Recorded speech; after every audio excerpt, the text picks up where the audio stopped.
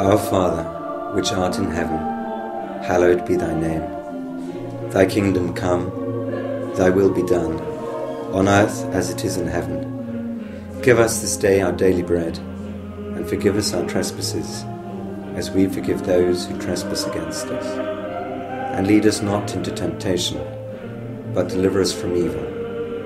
For thine is the kingdom, the power, and the glory, forever and ever. Amen.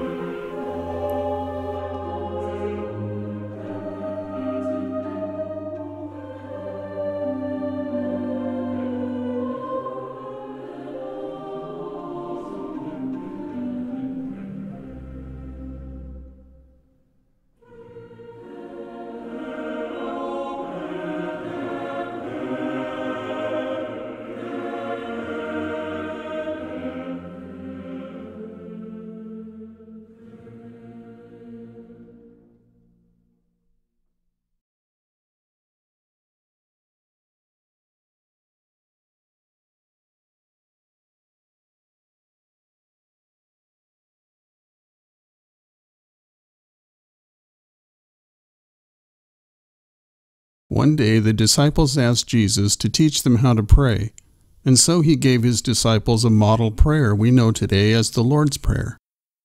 While many of us recite the prayer verbatim, the prayer is also useful as a model, reminding us of the kinds of things that should be on our hearts and minds. Jesus put the most important idea first. Our heart's greatest desire should be God's purpose to establish a kingdom of righteousness, goodness, and truth on earth, that His will be done on earth as it is in heaven, and that God should take the necessary steps to vindicate Himself and restore His reputation. Notice what the Lord's Prayer does not ask. We are not asking God to become holy. His holiness is certainly not an issue among those who love Him, respect Him, and worship Him. In truth, God is holy. This fact is without controversy among all those who believe the Holy Scriptures, whether we're talking about the Hebrew Scriptures or the Christian Scriptures. But this is precisely why we pray that God would restore His holy name. By His own admission, God declares that at some point in the past, His reputation was tarnished. And because of this, God's name is blasphemed all over the world, He says. Those who love God and love the truth want the truth about God to come to light. God's enemies should not be allowed to profane His name, and only God's patient endurance and forbearance currently keeps Him from setting things right. Nonetheless, according to Jesus, the restoration of God's name and the elimination of blasphemy should be our primary concern.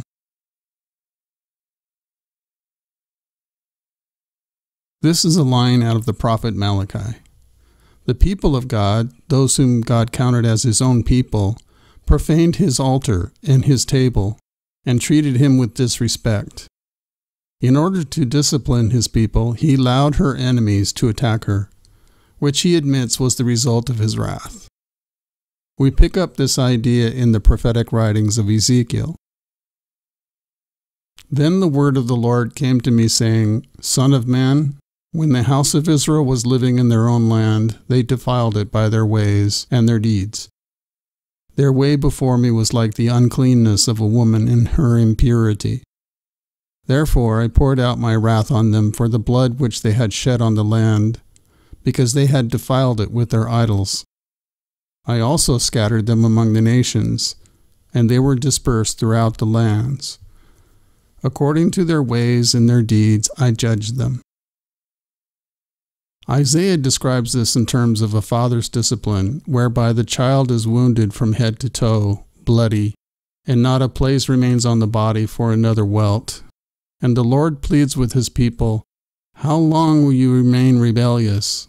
All you have to show for your actions are bruises, welts, and raw wounds.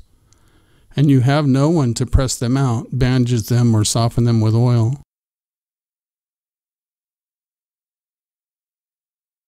And eventually He allowed them to be taken into exile, twice. Now, therefore, what do I have here, declares the Lord, seeing that my people have been taken away without cause? Again, the Lord declares, those who rule over them howl, and my name is continually blasphemed all day long. What does he mean when he says that his people have been taken away without cause? Even a casual reading of the Hebrew Scriptures will demonstrate that Yahweh had a legitimate reason for inflicting discipline on his people. His wrath in their exile was justified, and eventually he will be vindicated. He isn't suggesting here that he didn't have a good reason for allowing his people to be taken away. The matter is a question of the root source behind their capture. From the perspective of human history, Israel's enemies were efficient cause of her injuries and calamity, but from the perspective of God's sovereignty, he claims to be the sole agent of her difficulties. They were taken away according to his will, not the will of man. Israel's enemies were nothing more than a willow switch in his hand. One day, Israel will finally know who it was that actually punished her. The word on the street is that Yahweh is weak and unable to protect his people, which is the cause of his bad reputation. One day, however, God will prove otherwise. The Lord himself tells us that his name is continually being blasphemed all day long. Jesus wants us to pray that this will no longer be the case.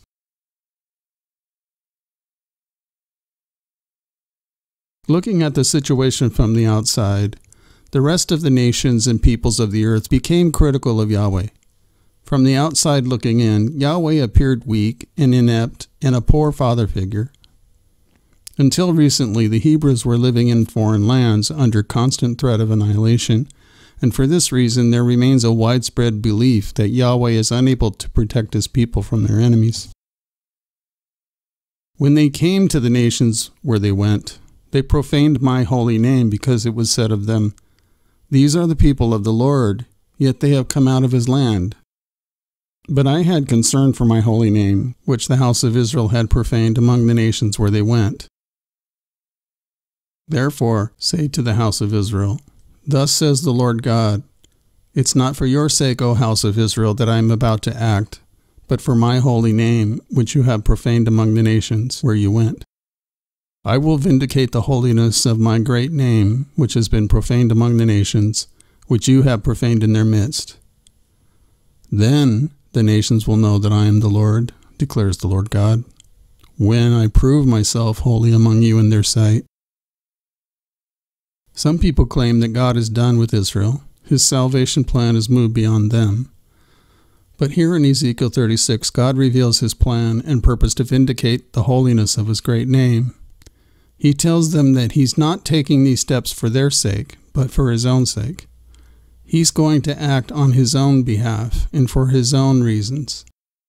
He wants the nations to know that he alone is the sovereign source and cause of all history, moving it along as he wills and according to his own plans in order to bring glory and honor to his own name. In the following passage, Ezekiel records what steps God will take in order to disabuse the nations of this incorrect conclusion. "For I will take you from the nations, gather you from all the lands, and bring you into your own land. Then I will sprinkle clean water on you, and you will be clean. I will cleanse you from all your filthiness and from all your idols. Moreover, I will give you a new heart and put a new spirit within you, and I will remove the heart of stone from your flesh and give you a heart of flesh. I will put my spirit within you and cause you to walk in my statutes, and you will be careful to observe my ordinances. You will live in the land that I gave to your forefathers. So you will be my people, and I will be your God. Moreover, I will save you from all your uncleanness, and I will call for the grain and multiply it, and I will not bring a famine on you. I will multiply the fruit of the tree and the produce of the field, so that you will not receive again the disgrace of famine among the nations. Then you will remember your evil ways and your deeds that were not good, and you will loathe yourselves in your own sight for your iniquities and your abominations. I'm not going to do this for your sake, declares the Lord God. Let it be known to you. Be ashamed and confounded for your ways, O house of Israel." Jesus taught his disciples how to pray, telling them to ask the Father to vindicate the holiness of his name. Here in Ezekiel, God reveals the steps he plans to take in order to accomplish this purpose. When they came to the nations where they went, they profaned his holy name, because it was said of them, "These are the people of the Lord, yet they have come out of his land." So, God will bring them back to their own land. Formerly, when the house of Israel was living in their own land, they defiled it by their ways and their deeds. So God will cleanse them from all of their idols, giving them a new heart and a new spirit. Punishment is no longer necessary because the people will be transformed on the inside, causing them to walk in his statutes. They will be careful to observe his ordinances. They will live in the land he gave their forefathers, living in truth as the people of God. I hope you enjoyed this video and found it helpful to your own studies. If you did, please click like and subscribe. Thanks for watching.